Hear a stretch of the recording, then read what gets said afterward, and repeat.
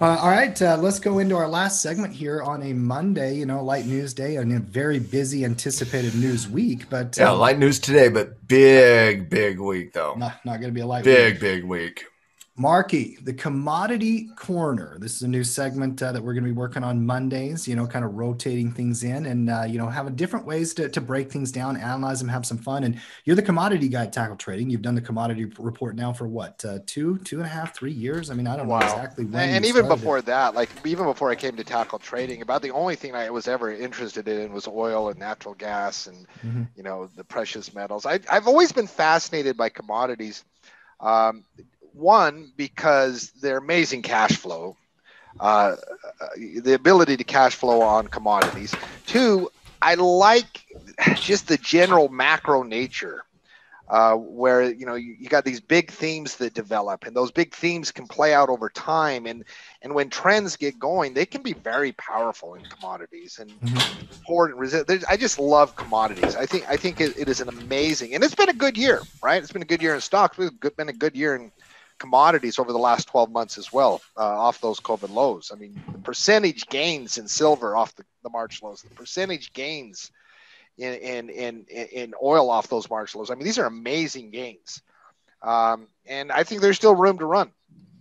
But what we're going to highlight, and so we're going to every week we're going to highlight a trade or a big theme or something, and we talk about commodities all the time at Tackle Trading. Like it is just one of those core things. I mean, Matt's been great on gold, made me money on gold in his analysis over the last couple of weeks, and just love the world of commodities, and there's lots of opportunities. But today we're going to talk about oil, and if you'll pull up the crude oil chart, because and we're going to specifically talk about energy stocks. Now, when I analyze commodities, and I don't care if it is a gold mining company, I don't care if it's FCX, the copper mining that does a little bit of gold mining, I don't care if it's a silver mining company, I don't care what the company is, I always start my analysis from a top-down perspective on oil itself. And oftentimes when I trade short term, it's always based on technicals. I'll look at support, I'll look at resistance, I'll look at trend. I mean, it's just like if I have a short-term trade, it's going to be 100% technical analysis 100% of the time, because it should be, right? Like if you're going to be in a trade for a week or 2 weeks or even a month, or if you're somewhere in the swing trading range, I'm going to base it on technicals 100%, 100% of the time. But every once in a while, as I'm analyzing the market, I'll develop a theme. I'll develop like a thesis, if you will, on an underlying commodity or an underlying stock. A great example of this, and I wasn't the only one, is the reopening plays like last year. I mean, how many times did you hear me say Cinemark, Cinemark, Cinemark when it was getting killed? It's because I had a thesis on the cruise ships, on movie theaters. I had this thesis, and I was like, I'm betting on vaccine development. I'm betting on a return to normalcy. And so I'll develop this overarching thesis on a subject. And, sometimes I'm right, sometimes I'm wrong. But those thesis bets, and that's where I'll oftentimes go to my long-term position trading. I'll go to my long-term investing. If I believe in a company or I believe in a story, a thesis, if you will, however you want to phrase that, then I can be very, very stubborn, as long as nothing alters the thesis, right? Like in the reopening play, you had like a COVID variant that was killing 1 out of 3 people, right? Or if the vaccines were duds. I mean, things can change, and you can't be so stubborn you don't change. All right. So with crude oil, I have been very bullish on oil. As a general rule, always from a cash flow perspective, because one of my thesis, one of my overarching themes behind oil has been that the Saudi Arabia, after the disaster, and if you pull up a multi-year chart, Matt, after the disaster of them trying to fight the frackers, and Matt, can you give a little insight on them fighting the frackers? Matt might have stepped away there for a second, but Are you talking about Saudi Arabia fighting the yeah, I mean, frackers? back in 2015, 2016, Sure, they went to war with them pretty much. I they went mean, to war. Like, commodity and war. Yeah. if you pull up like a multi-year chart, So what Saudi Arabia did, and it's important to understand this backstory because it gives you bullish context to one of the most important things in oil. They tried to, as fracking became more and more popular, Saudi Arabia is like, we're going to put these people out of business. And they started a price war. Well, it failed. Oil plummeted. And they changed their tune after that. And you'll hear me joke when I'm talking commodities, the Saudi princes have your back, because they philosophically made a change in their meetings, in their dialogue. I read so much material during this time period, and they shifted. They're like, okay, we're not going to do that ever again. They're not going to do that. Can I speak to that very quickly? Absolutely.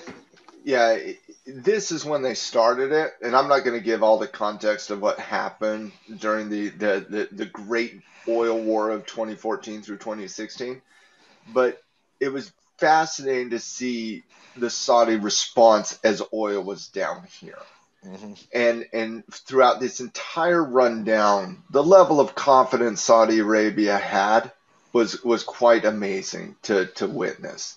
The amount of confidence they had here was well deserved since they had zero. See, what they thought they were going to do in here is bankrupt the American fracking companies. What they don't realize is we'll send those roughnecks home, but we're not going to shut down the pipelines. And so as we sent everybody home, and we did, we lost 300,000 jobs in this year. But you know what also Saudi Arabia did? Went into $100 billion in debt, sparked an economic situation for their country to where they had to borrow from their pensions, which they'd never done. When you take money away from the Saudi princes, Mark, they're not very happy. Nope. They shifted their tune right here because they felt they were going to be in a much better position as the American and the Russian fracking companies were struggling, that they were going to be in a much better position. The entire assessment was that $50 per share on oil, that these American fracking companies could not be profitable. Well, what Saudi Arabia didn't realize is that America, Russia, and a lot of other countries could still be profitable at about $40, $42 a share. And even when it went down to $30, Saudi Arabia didn't have the edge that they thought they had when they started their stupidity of a war against the American frackers in 14. And it did shift them, and it did scare them, and they do not want to see that again. Yeah, no, and so like, and this is one of the things like when you're developing theses in a market, the understanding it's like if you were to dive into an individual company and know all, you want to know all the details. If you're going to long-term invest, you don't want to know the details. You want to know, if the CEO's owning shares or if they're selling shares, their growth numbers, their products, all kinds of things. But that backstory on Saudi Arabia is really important as a bull to give me confidence in holding oil positions. That philosophical change. And they have reiterated that time and time again. Now, there was a 6-week spat with Russia at the height of COVID last year where the Saudi princes Saudi Arabia got a little uppity. And they quickly turned their nose. They're like, all right. So there's a philosophical commitment to keep that supply at a moderate level. Now, one thing you know about oil is if the oil gets into the high 70s and the 80s, Russia will open up the pipelines, but we're not there yet.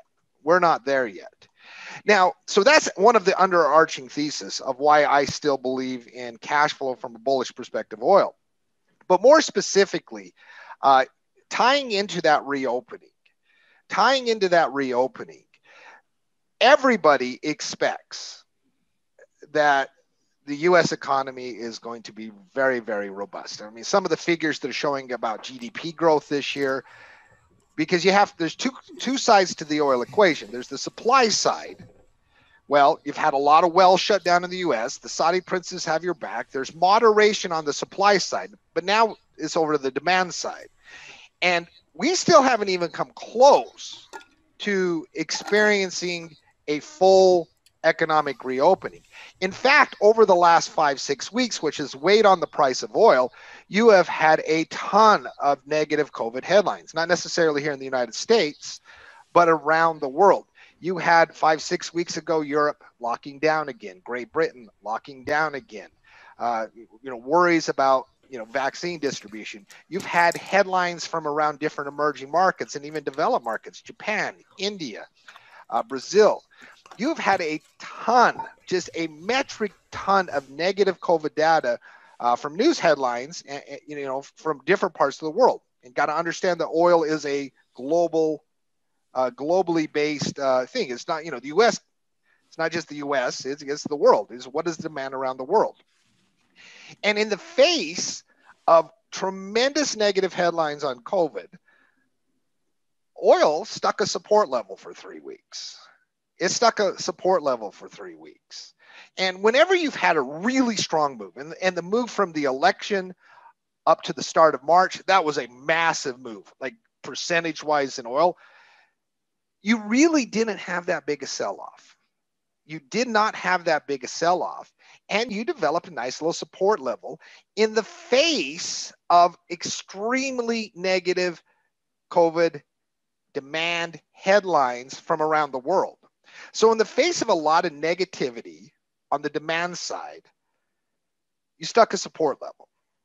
Now and once again, I have been betting for a year, placing trades, if you will, investing, position trading on reopening themes, reopening plays. One of the reasons I still believe, particularly from a cash flow perspective, oil and oil energy companies, and we'll get into oil energy companies here in a second, is that I still think you got juice on the reopening. When those COVID headlines turn, and Japan and India and different areas of the world, when those headlines reverse and they become positive headlines, well, you take this sentiment weight off of oil. You take this negativity surrounding the demand side away from oil. And as long as Saudi princes and U.S. production, which we have to remember, during the last year, a metric ton of wells got shut down. In fact, during the height of COVID in March and April and May, every week that rig count that you saw dramatically decline. I mean, there were weeks that were just shutting them down massively. Well, you can't just flip a rig overnight. We are still nowhere near the production numbers in the United States on oil today that we were a year ago. And especially 14 months ago.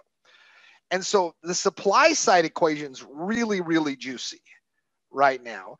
All you need is that demand kicker right now for upward movement. Now, even without the kicker, the catalyst, you should see stability, because you have, in the face of negativity, without that catalyst, you have saw stability. You have a nice consolidation pattern formed on oil. And so now let's get to energy companies itself. So that's part of my thesis. Demand reopening still got legs to go, held up well in the face of those negative headlines. And we're going to start seeing it this week and next week and the week after, as oil company after oil company after oil company starts reporting the results. Now, this will be the first quarter in which they're reporting results with oil at elevated prices over the last year. So they've reported in recent, the Exxons, the Apaches, the Oxys, all of your different oil companies have had reports, but that's when oil was depressed in prices. This is going to be the first quarter of earnings reports in which you get reports where oil for the first quarter was, high 50s, 60s for most of the quarter. And so you're going to get the first quarter of results with oil at elevated price levels. Now, one of the theses, and I don't even know if this is a thesis, I think this is just kind of a fact, is that during the last year, when oil was getting obliterated near the bottom, when oil was at these ridiculously depressed prices, in order to survive, companies had to do massive, massive cost cuts. They had to, out of necessity, they had to, because if they did, there were, I mean, you saw some of the silliness of, can ExxonMobil go bankrupt? Not some low-level producer. Can ExxonMobil go bankrupt? I mean, that was the type of fear that was out Well, there. and Mark, quite frankly, it was deserved. Mm-hmm. It was. The things we were seeing from a fundamental perspective destroys companies. Literally destroys companies. They cease to exist. Now, with Exxon, did we ever get to that? No, we didn't. But we certainly got into the, how is Exxon not going to cut their dividend mode? Mm-hmm. Oh, absolutely. That Right. was, I mean, we certainly were all over that, and we were wrong.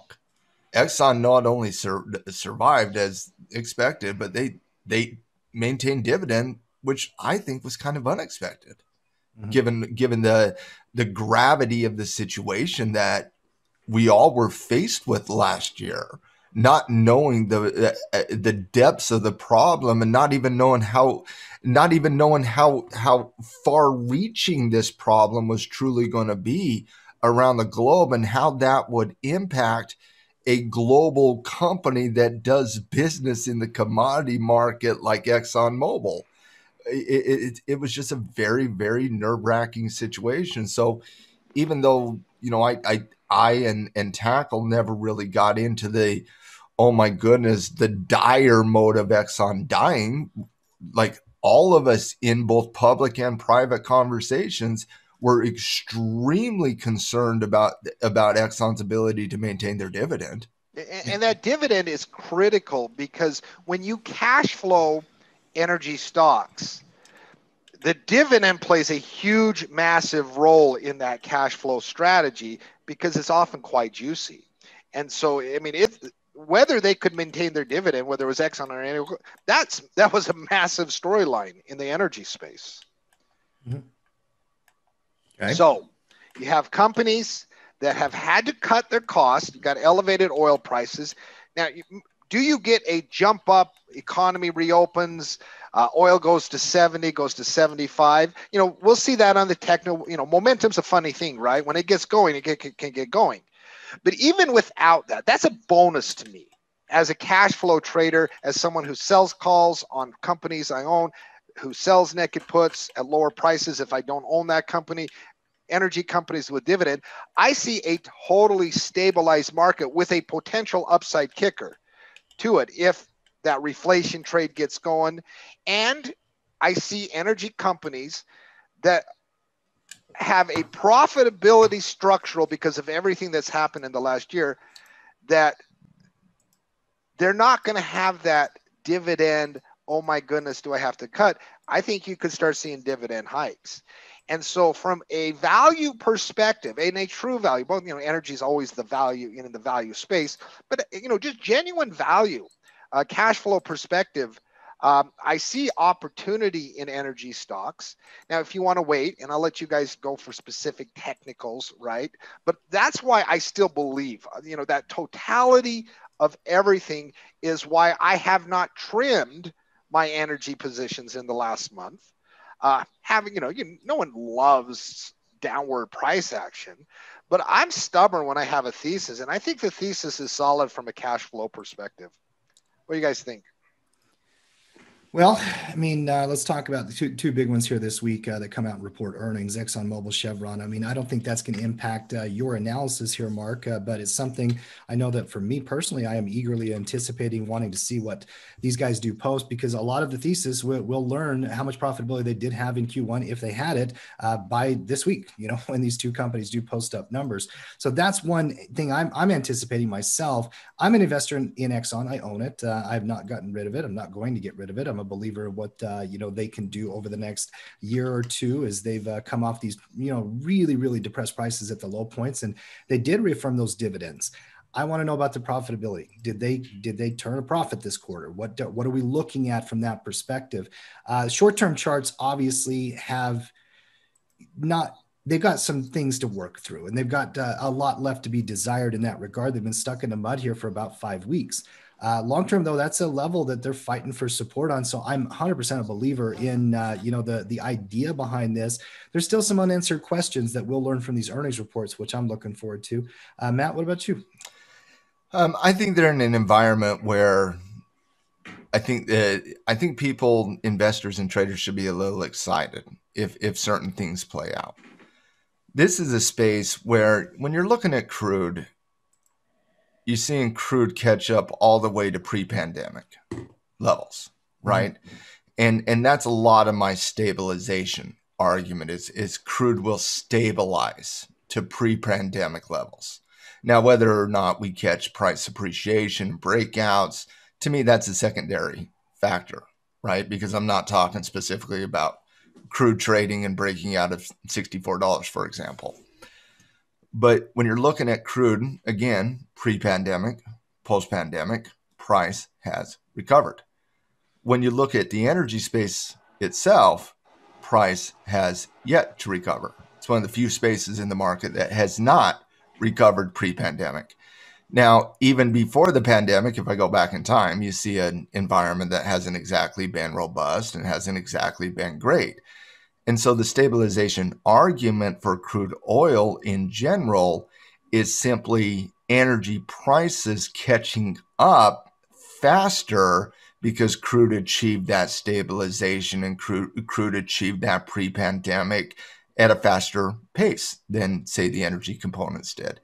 So I do think the entire argument that Mark's making here is predicated on the fact that energy will catch up as crude oil has stabilized. Is that correct? Oh, I mean, that definitely plays in. I mean, listen, I always will like a chart that has room to run, right? Yeah, but in general, this is what we're talking about. Yes. Right. And you're discussing the reasons why you still like this, correct? Because it has shown a little bit of weakness, a little bit of chinks in the armor. To a certain extent over the course of the last couple of weeks. It's been a little bit of obviously fallen out of favor, but technically challenging environment for energy in general. Mm-hmm. But I take a look at, say, ExxonMobil here, Tim, the biggest component of the space, one of the major players in the marketplace.